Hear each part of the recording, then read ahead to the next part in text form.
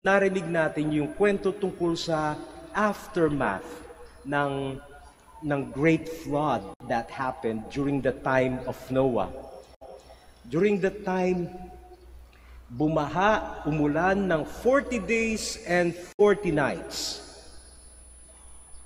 At napakatagal na panahon nun para sa paghihintay sa matapos yung ulan at baha. But what does that story teach us?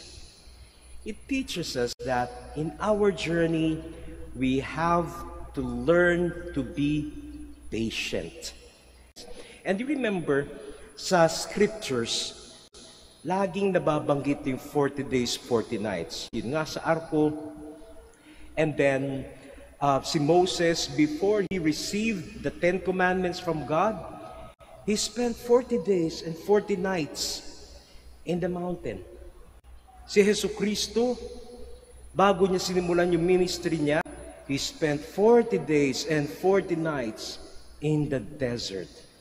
Kaya the number 40 in scriptures speak to us about a great time of waiting, a great time of preparation. And during that time, we have to be patient because alam natin meron tayong hinihintay.